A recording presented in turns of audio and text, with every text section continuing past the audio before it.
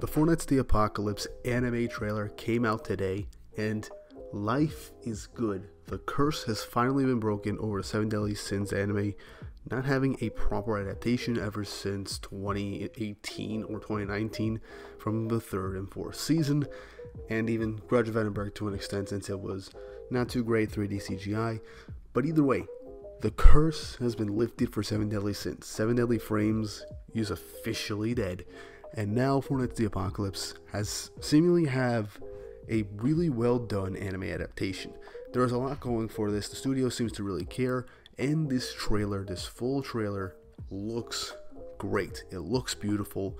The music seems great. The voice acting feels on point, and the motion for a lot of the instances within this trailer just feels great. It feels like it nails the tone of the series, at least from the very start, and I'm just all but excited to get into this. I'm going to be going through each and every scene and tell you guys what characters are in it, what arc I think this is going to be from, and perhaps what episode this might end up being, at least for the first core, because everything we see in this trailer is most likely going to be in the first core. And season 1 of Four Knights of the Apocalypse is 24 episodes and is a consecutive 2-core series. So we're going to get 24 straight episodes of this series, so I'm very excited for it. I might do a video at some point after the season starts or before on how many chapters get adapted per episode and where the season will end off. I haven't committed to that just yet, as I have some time to really try and figure it out. But I'm going to be giving you guys my thoughts on the trailer, the character designs, who these characters are, as well as the arc names, what episodes I think certain scenes are going to be placed in. And I'm going to be as spoiler free as I possibly can. The only spoiler thing will be characters' names and the names of arcs and where I think these particular moments are going to take place in the anime. This is all taking place from the first core, from this first trailer, so don't worry, nothing too major will be in it for anime onlys to be spoiled from. Now with that out of the way, let's hit the intro and get right into the video.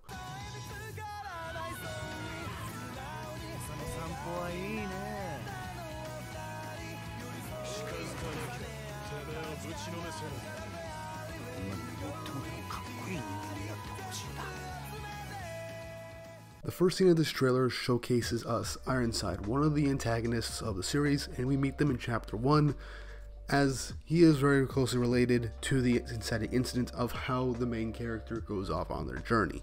And in the next scene, we also see the Black Knight known as Pelgard walking down some stairs, which I can only assume is from Camelot. And this scene is most likely from chapter 5 or most likely chapter 6.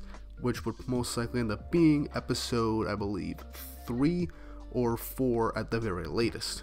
The Ironside one could be either episode 1 or somewhere down the line in episode 6 as well. Same with Pelgard in the scene where he goes down the stairs, as this is where they will most likely have their first interaction in this series. We then cut to an image of Percival, the main character, staring off into the sun, as we get another close-up of Ironside underneath his mask with his eye, stating that that child is going to destroy the world, alluding to the prophecy of the Four Knights of the Apocalypse, which this is most likely going to be chapter 6 as well, as that is where we're going to get that revelation about the Four Knights of the Apocalypse. We then get a brief image of God's finger as the days pass and the night comes, going back and forth through a day-night cycle, as this is where the story will begin with Percival. We also get a good image of the Four Knights of the Apocalypse based off of a prophecy, and we get 2 images, one from chapter 1 and later on at the end of chapter 5, which will be in episode 1 and in episode 3 based on my corrections. We also get another image of Percival staring off into the night sky on top of God's finger, and we get continue on with another image of Percival as he's reacting to the idea that he has prophesied to destroy the world. And this is a moment from chapter 6 and most likely episode 3 or beginning of episode 4. And then transition into our first look at Sin, the talking animal that we see at the beginning of the series. We're going to be seeing this character most likely in episode 2, as he appeared briefly in chapter 2 and showed back up towards the end of chapter 5. So we'll be seeing him most likely in episodes 2 and 3. If my math is correct. We then see Ironside walking in a road in some sort of space where everything is twisted and rubbles everywhere. As minor spoiler here, this is actually a dimension that alludes to the Knight's home base. And Here's how good this is. Ironside is actually CG based on his movements, and it's actually almost indistinguishable from 2D by a certain distance, and you only really notice it if you look very hard and once you pause the video at a certain point. We then transition to another image of Pelgard looking down at a crystal, which is actually the end of chapter 2, and this is most likely going to be like the midway point of episode 2.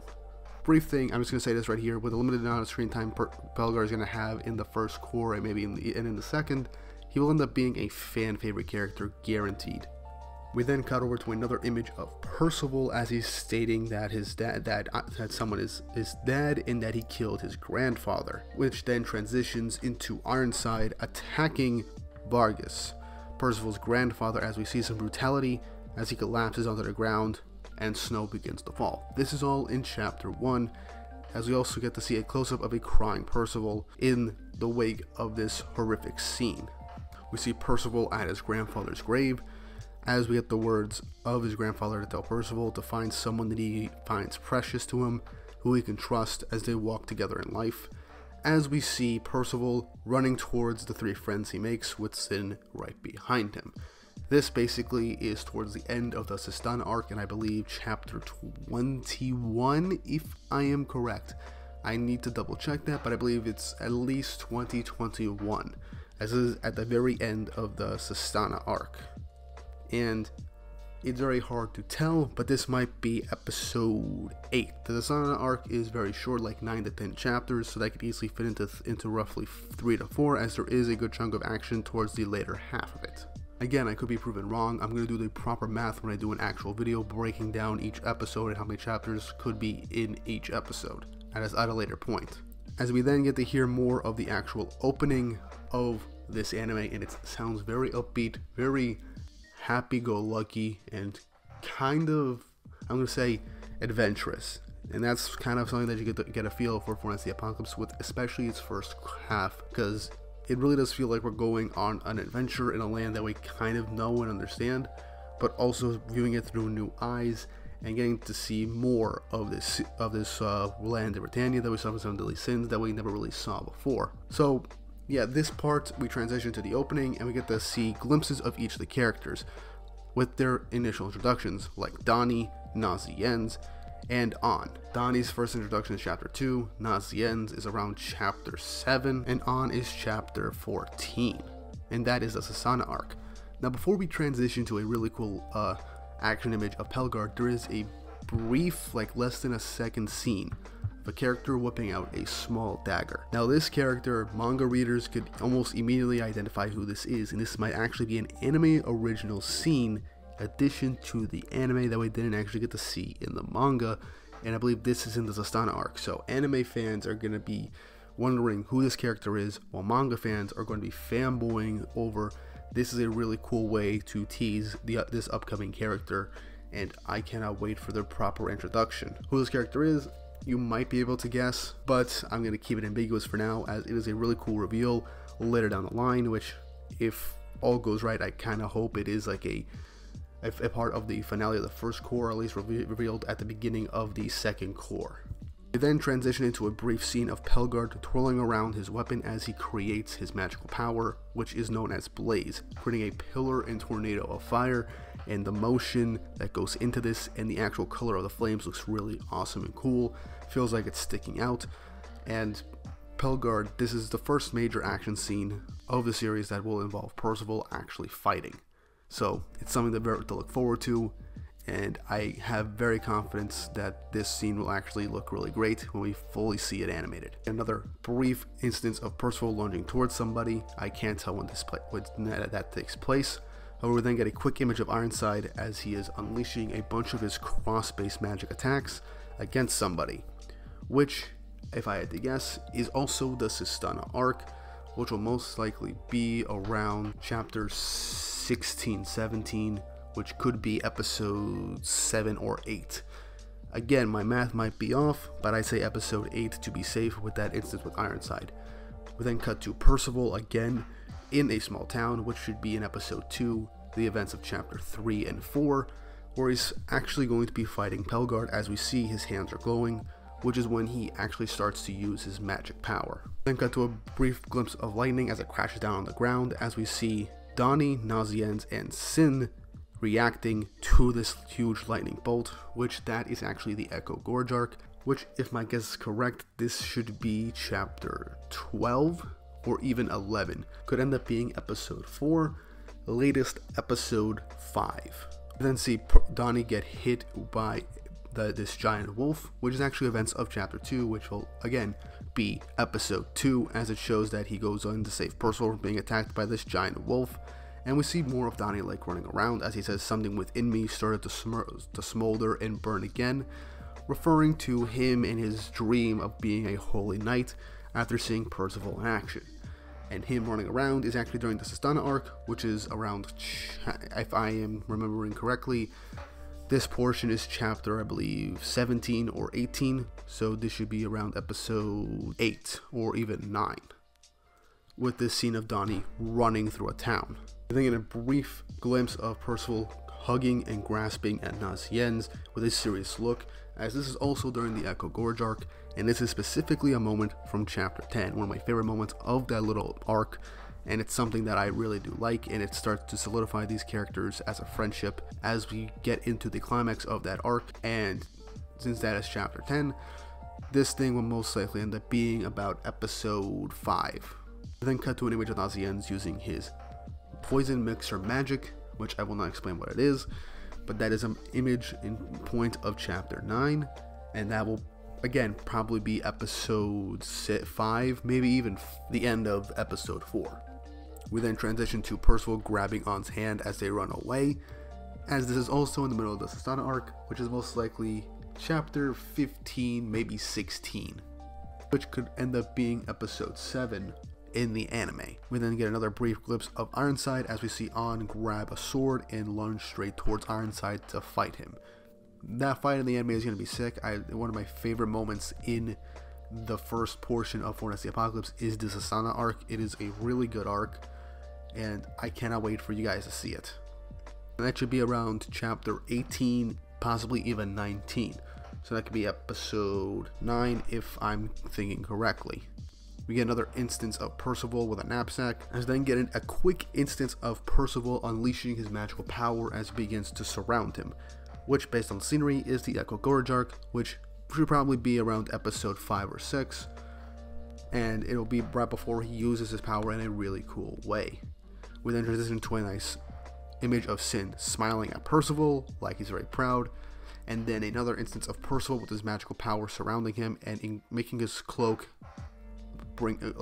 expand out, as we see him, Donnie, Ann, and Nazienz holding on to him through his magic power as he begins to fly through the sky, as we then get the title sequence of Four Knights of the Apocalypse. The final section is around chapter 21, which is a very important chapter and will most likely be episode 10 of the anime, as it is in wake of a very important fight. However, that's not the end of the trailer just yet, as we get a brief instance of someone saying, "If you think you can destroy Arthur Pendragon, you are more than welcome to try," as we go from a dark space, zooming into a castle, as we get an image of King Arthur, the King of Camelot, and the King of Chaos,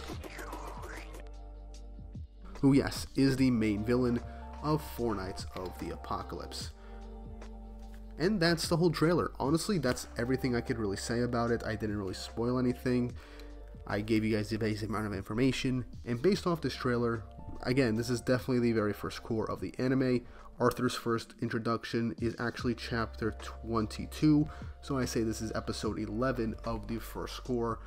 Again, this is all subjective to change to see how many chapters are in each single episode, and how quickly we go through with the pacing, especially when it comes to the action scenes, and how quick the story progresses. But after going through this scene by scene with you guys, my overall opinion of the anime's trailer remains the same. It looks great. Art style is consistent, the colorings are great, the animations that we've seen look really cool and fluid, the way the magic is actually used, the magical attacks, and the aura looks very vibrant and shining, like it's something out of a storybook. I am all but excited. The voice actors are also something that I am very happy with so far, but I gotta hear them in the actual show with the very iconic moments and scenes. And also the fact that we're not getting any censorship, it is confirmed for this anime, really makes me believe that we're gonna get full 4 nights, because things can get brutal and get dark for this series, but there's also a ray of hope in this whole entire series. There is other stuff I could talk about with 4 nights, but I might save that for another video. Either way, this was my breakdown scene by scene of the trailer, what chapters these scenes pertain to, what episodes they could be in the show, the characters, as well as my thoughts on the visuals that are presented. Really simply, the curse of 7 Deadly Sins' poor anime adaptations has been lifted with 4 Nights the Apocalypse, and something I got from a very resourceful source on Twitter is that the team behind this anime are actually very excited and passionate about this project, so we can at least guarantee that it'll look good throughout, and that the important moments will actually be given due justice. And I cannot wait. But what did you guys think of this trailer? Did you like it? Did you hate it? Are you excited for 4 Nights of the Apocalypse to be having a good anime adaptation? Do you think it'll be a dark horse of the fall 2023 season? Or do you think it'll be overshadowed by all the other anime coming out? Are you going to be sharing this with other people? And do you think people will actually be able to give this series a shot despite the poor showings of the last 2 seasons of 7 Deadly Sins? Leave your thoughts and opinions in the comment section down below, and if you haven't already, like and subscribe and hit the notification bell for updates on future videos. It really helps, and it shows you guys enjoy the content I make on this channel. I cover the 4 Nights of the Apocalypse manga on a weekly basis, but now with the anime coming out, I am most likely going to try and cover the anime on a weekly basis for anime-only watchers, as I do want to share my experience with the anime as it comes out, and also see how anime-onlys react to the anime, and manga fans reacting to this adaptation of a series that we all love. But with all that said and done, I hope you guys enjoyed this video, and I hope you all have an awesome day.